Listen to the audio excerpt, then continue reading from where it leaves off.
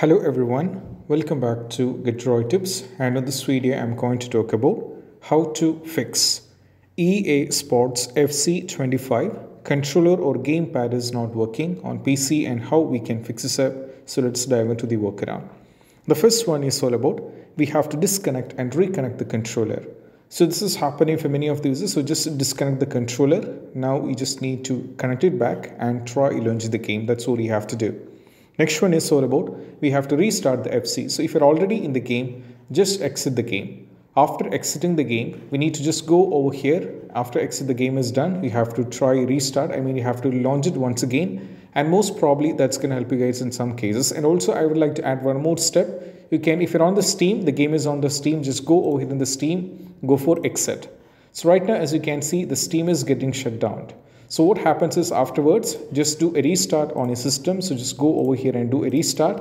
Once afterwards, just go back to the Steam. So it is going to take a little bit of time. So once the Steam is logged in back, you just need to wait. It will be asking for waiting for to get connected network.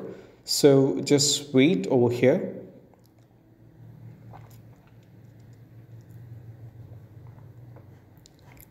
Now just go back to the library and you have to launch the game. So this even worked, so you can try this out.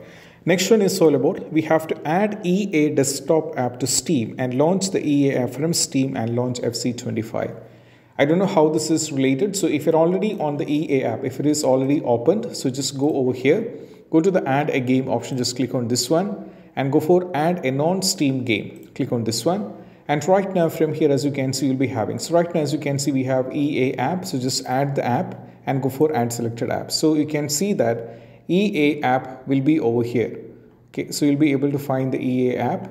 So just search for EA app. You can search for the EA app. So you'll be able to find the EA app. And once the EA app is added, okay, you'll be able to find the EA app. Where is it added? Somewhere here it is added.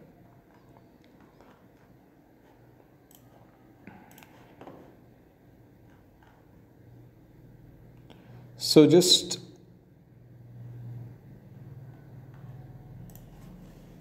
search for the EA app.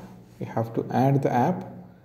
Just add the app. It is already added. And once the app is added, we'll be having the app here. So once afterwards, just launch the game.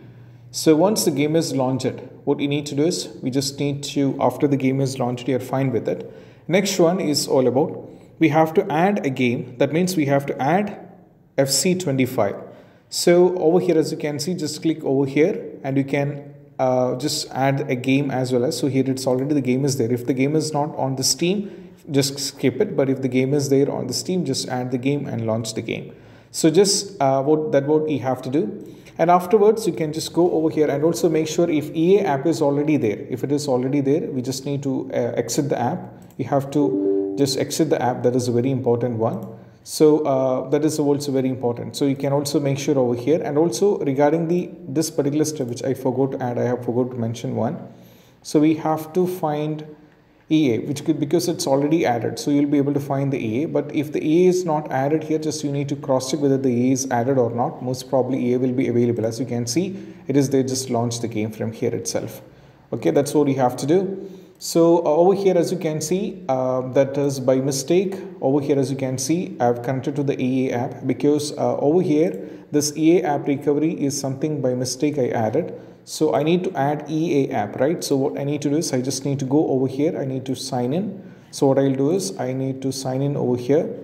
So 1 minute, I'll sign with my account and go for continue. And once afterwards, I'm done with it. So if you check over here, as you can see right now, the EA app is actually logged in, signed in over here, right? So right now what I need to do is I just need to go over here. Regarding the step, just go over here and add a non-Steam, not a non-Steam game. You have to search for EA app. So over here, you can see you'll be able to find EA. So you have to find the EA app from here. So once the EA app is added, you have to play the game or you have to launch the game. So next one is all about we need to make sure we need to disconnect the peripherals. That means what we need to do is, for example, we might be connected with a lot of USB things. We might be connected with a lot of things. We might be connected with joystick controllers and all those things. So just unplug everything. Afterwards, just connect it back and try launch the game. That's what you have to do. Next one is all about we have to disable the Steam input. So just go over here in the game, right click and go to the properties, go for controller and go over here and make sure you have to enable Steam input, or we have to go for disable Steam input. You can go for enable Steam input, or we can go for disable Steam input. Both things can be done. Next one is all about we have to launch the game in the big picture mode. So just go over here in the game. So this is the big picture mode over here. Just click on this one and we have to launch the game. So launch the game in the big picture mode will be working in most cases. So you can try this out and try launch the game. You can also exit the big picture mode after it's working fine. So just exit the big picture mode and you can go back. Last and the least step is all about we have to install Xbox accessories apps. So just search for Xbox accessories app from here. So just go over here and this particular app will be most probably done over here. I mean it will be installed. So you can just go over here. Let me search for Xbox. First open the Xbox and now what we need to do is we just need to you can even go over here and you can also add the game as well. So just go over here and make sure to add the game. So that is also fine with it. So these are some of the possible workarounds can be done when you're having an issue with EA FC25 is having an issue with the controller. I hope this video is helpful. See you soon in the next video. Peace out. Bye bye.